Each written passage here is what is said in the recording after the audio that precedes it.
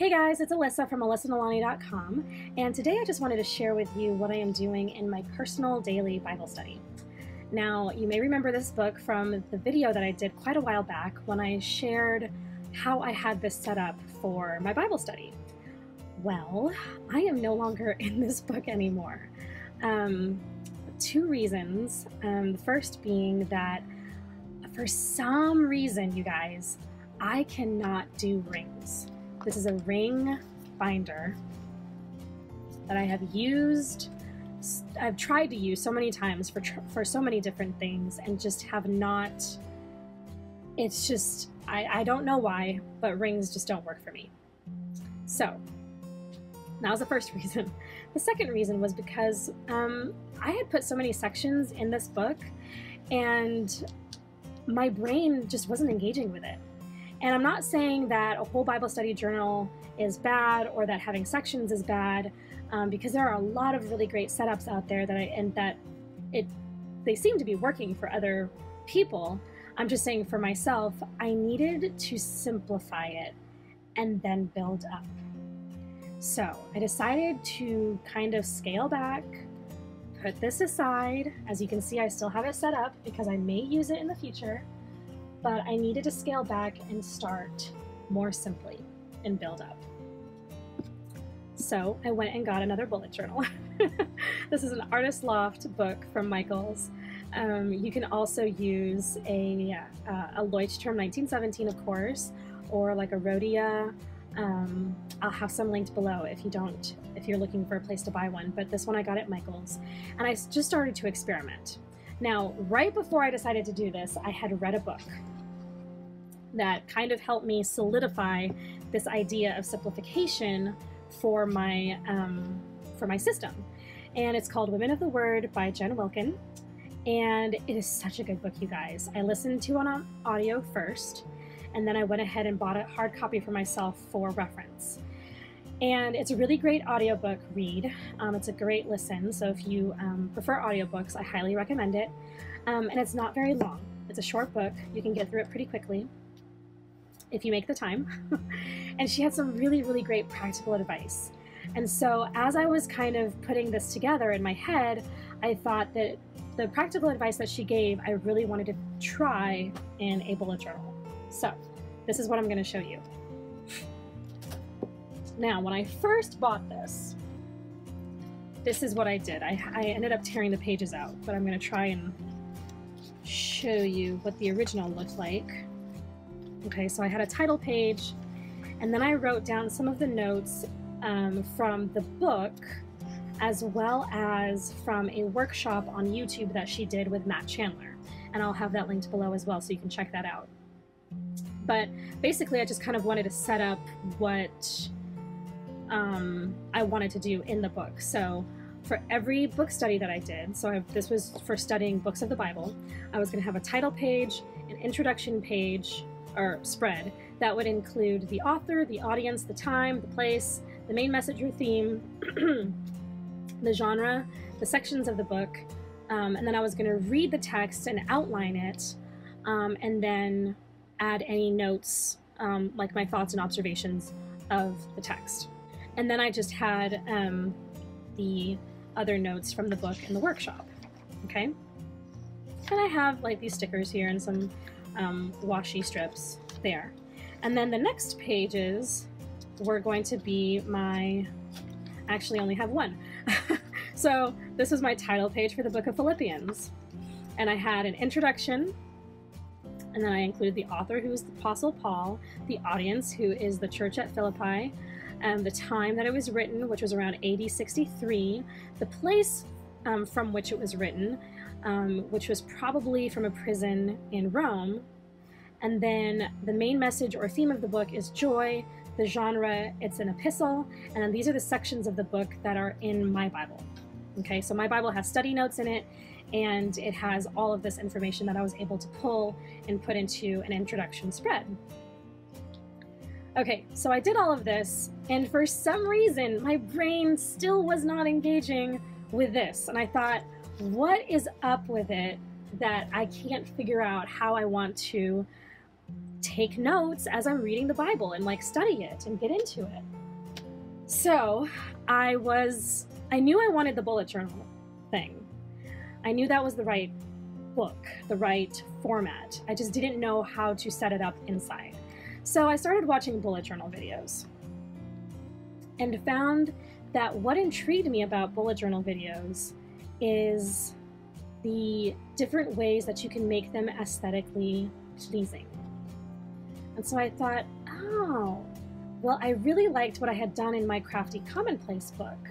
Why don't I take that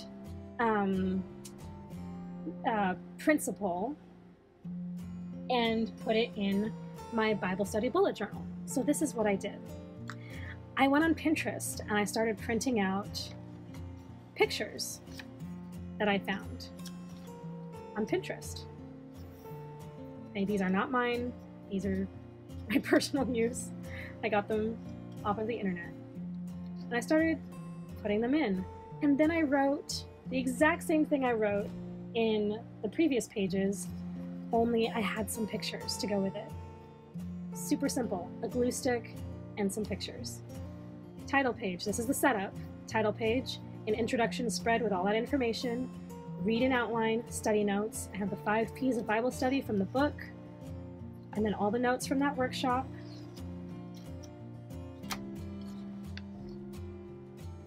I wrote with my Tombow pens instead of just regular pens, and just had these pictures. And then I did a title page, as you can see, with some scraps and a beautiful picture of flowers on this bicycle. And my brain was starting to engage, you guys. Here's the introduction to the book of Philippians. I used some of these stickers that I had in one of my sticker books. And then I started writing notes. So the outline, so I'm in Philippians chapter 1. The outline, this is the theme that is in my Bible. And then I just kind of I looked in my Bible and wrote down the different sections in that chapter. I made a space for vocabulary words that I wanted to find not the descriptions, but the definitions for. And then I would write the text in black. And then any cross-reference verses that I found, I would write them in pink. And this is what I've been doing the past several days. All the while just adding these pictures. So what I do is I keep a collection of them. I have these all printed out, and I keep them in the back of my journal. And after I cut them out, whenever I'm ready to pick one, I round the corners with my corner rounder. I have this corner rounder. It's got 3 different sizes. I don't know if you can see it, large, medium, and small. So I corner round them. This is how I do it. Just, if you've never used a corner rounder, this is how it works. So let's say I wanted to use the large. It's like a hole punch. You just snip it, snip it, snip it, and snip. Okay? And it just gives it a little bit more, I don't even know what it gives it. It gives it a little bit more cohesion because the corners of my book are also rounded, so that it kind of mimics that. So I have all these little pictures, and literally, you guys, this is what I do. I take them,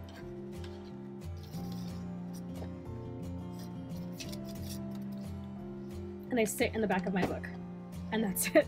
That is it. And so as I'm reading my Bible, I'll put in stickers. These are some stickers here. And then, so like I was saying, cross-reference verses go in pink. And then my thoughts and observations go in blue. And it goes right, right, right. And then I've got chapter 2. The outline, the theme, and then the different,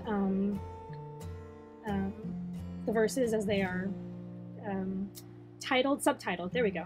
Subtitled in my Bible, some vocabulary words going here.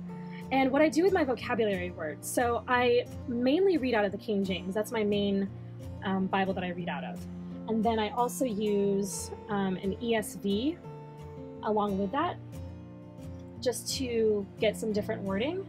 And then along with that, I use a Strong's Concordance alongside the King James if I want to know what the original text meant in the context of the passage in the original language, in the Hebrew or in the Greek. So I pull out my Strong's, and I look up the words, and I only just started doing this. I should have done it, and I'm not very consistent with it, but I write the reference down. So if you've ever used a Strong's, you look up the word, and then it gives you the place to search for the definition in the back of the book, and that's the reference number, so you can look up the meaning of the word. So I use my Strong's. I have a couple different versions of the Bible as I'm reading, and then I just write down the verse and then my cross-reference verses and then what I think. And you guys, I am having such a good time. There's just enough pretty in here to kind of break up the monotony of just text, right? Which is what I was doing in my Crafty Commonplace book. But it's not so much that it's distracting me from the study itself, right? The other thing that I did, I actually did this yesterday. I wrote some lyrics to a song that I was reminded of as I was writing some of my thoughts and observations. And I did that in a different blue ink. And then more cross-reference verses and more thoughts. And so, just pictures, you guys. Just get on Google or get on Pinterest and print out some pictures, and you can make a plain old bullet journal so pretty in your Bible study. And it's a lot simpler. Now, I do plan to get more in depth in my notes. So this is just, I'm just starting out.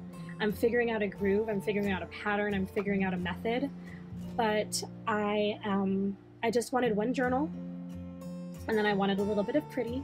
So I have my pictures, my photos, and then I have my sticker books on hand too if I want to add some stickers as well. And that's it, you guys. That is what I'm doing. Super simple. So I encourage you, if you're at a point where maybe there's just a little too much in a whole Bible study system, like the ones that are super popular right now on YouTube in the community, this might not be for you right now, and that's okay. If you have one and it's not working, try to scale it back a little bit and see what happens. Just grab a journal and start writing out scripture. Write out the cross-references, and then write down what your thoughts are on those cross-references and main texts, and see what you find.